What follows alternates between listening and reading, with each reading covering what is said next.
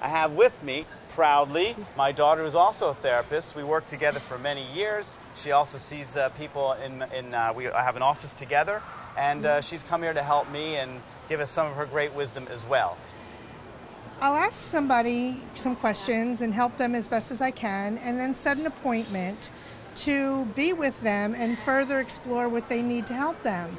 And for me, if I set an appointment, that's my word. That's my time. Right, you are there. I'm there, yeah. and I'm very respectful of other people's time.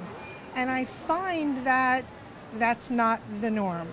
And I find it a little frustrating. No, that's very frustrating, because here you are trying to help people and give of yourself.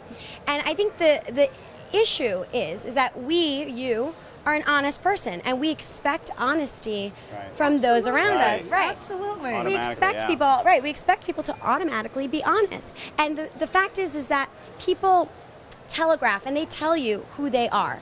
And the key is to listen to them and understand that. So, for example, somebody says, you're meeting someone. Okay, I set the time, I'm going to be here, 10 o'clock. And you call them, they're 20 minutes late.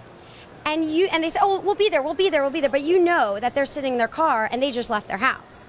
Right. So the question is, so what you now need to do is you need to know that. You need to expect it. Next time you meet with them, take them who they are. They've told you. They've told you that they are someone who runs late. They told you maybe they're delayed. So ask that up front. Like, or you is this time really good for you, or do you need to be 20 minutes later? And take them at who they are, at their face value. We need to remember people teach us who they are, and we're too good-natured that we want to let it slip by.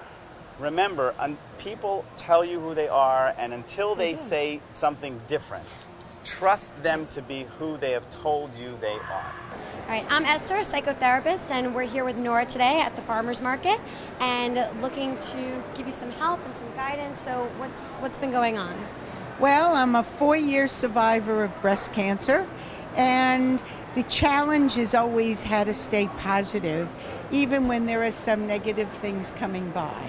Yeah, I think this is a challenge for a lot of people. I mean, staying positive is one of the hardest things, and surviving breast cancer, more than anyone that that's a challenge.